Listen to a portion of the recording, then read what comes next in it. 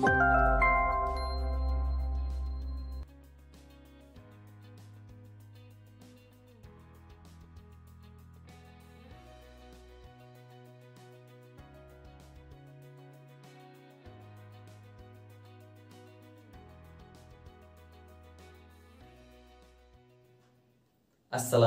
and hello everyone.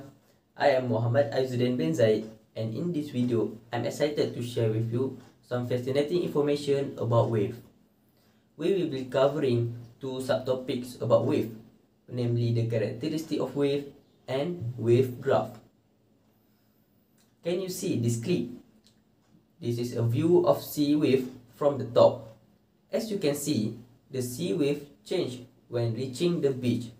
Do you know what the differences of wave before and after it reached the beach? Alright, here I show you a diagram to represent the situation. From here, we can see that actually when the sea wave moves to the beach, the sea wave propagates from the deeper region to shallower region. This causes changes in the properties of wave. In this situation, when water wave propagates toward a shallower region, the speed of wave decreases and the crest gets closer. As the water wave energy remains unchanged, the height of the wave increases. For better understanding, we need to know about the characteristic of wave so we can describe the changes of wave properly.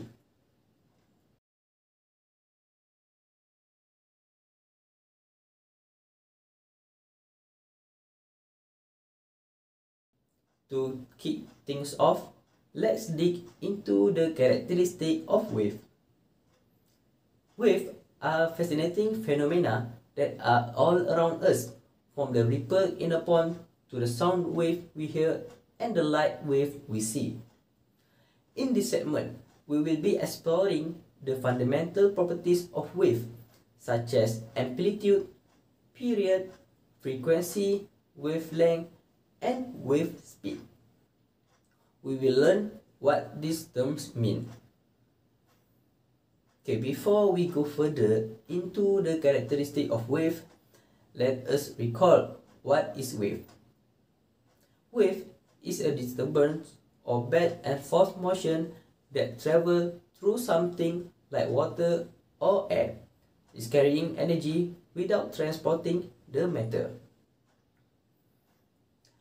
To start, it is important for us to understand the basic terms related to wave and their definition. Okay, first, let's talk about amplitude. Amplitude, which is represented by letter capital A in wave, is maximum displacement of a particle from its equilibrium position. It refers to how far a particle moves from its resting position, showing the size of its oscillation. I will use the example of pendulum. The initial position of the ball is the equilibrium position. Then, when it oscillates, we can see the ball swing to the right, left, right, and so on. From here, we can observe the maximum displacement of the ball from the initial position, which is also known as the equilibrium position. Okay, that's an example for amplitude. Okay, next we have period, denoted by the symbol capital T. Period is simply the time it takes for a particle to complete one full oscillation or for a wave to complete one cycle, telling us about the timing of the wave. Okay, for this example, I will also use the pendulum. Okay, from the pendulum movement, we can observe the period when the ball swings from its initial point to the right, then move oppositely to the left, and swing back into its position, its initial point. That movement is considered as one complete oscillation, and the time taken is counted as a period. Okay, the third important term in wave is frequency. frequency represented by the symbol F represent the number of complete oscillation a particle makes, or the number of cycles a wave completes in 1 second, indicating how fast the oscillation occurs. The wave frequency can be related to the period using the formula F equal to 1/T. Moving on, let's discuss the wavelength. Wavelength, denoted by the symbol lambda, is the distance between two consecutive points that are in phase. Okay, from the wave diagram, the distance between two crests or two troughs of a wave is considered as two consecutive points in phase. From the wavelength, we can understand the size of the wave. Okay, lastly, we have wave speed represented by the symbol V. Wave speed is the distance traveled per second by a wave profile. It is the rate at which a wave profile travels through space, measuring how far the wave travels in a given amount of time. The SI unit for wave speed is meter per second, and the formula for wave speed is V equal to frequency multiplied with lambda.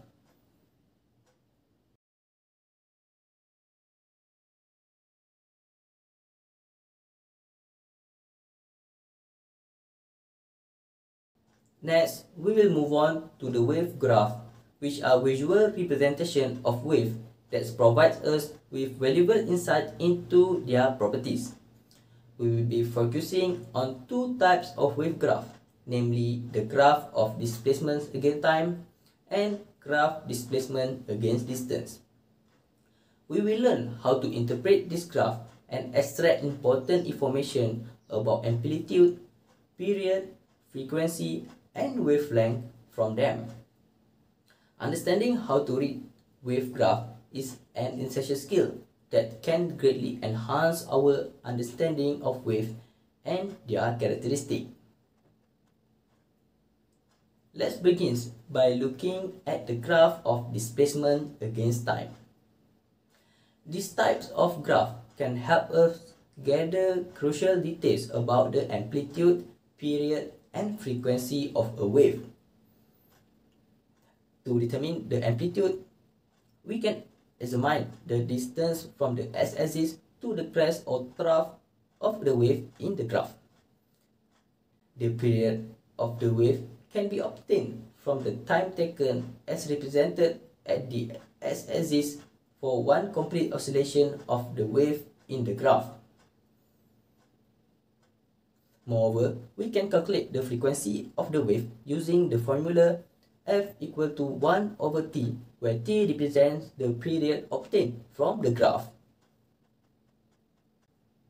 Moving on, let's discuss the graph of displacement against distance. This type of graph can provide us with information about the amplitude and wavelength of the wave. Similar to the previous graph, we can determine the amplitude by examining the distance from the x-axis to the crest or trough of the wave in the graph. Additionally, the wavelength of the wave can be obtained from the distance, which is the x-axis of one complete oscillation of the wave in the graph. Understanding how to interpret this wave graph can greatly aid us in comprehending the properties of wave and their behavior. It is a crucial skill in the study of wave and can help us to make meaningful observation and calculation to better understand the wave characteristic. For the next part of the video, I want to show you what will happen to the wave if we manipulate the amplitude and the frequency using simulation. Okay, for the first situation, we will see what happened to wave if we change the amplitude. I set the fixed value for the frequency, which is 1.50 Hz, and the initial value for amplitude I set to 0.50 cm. Then I change value for the amplitude to 1.00 cm. Let us see the result.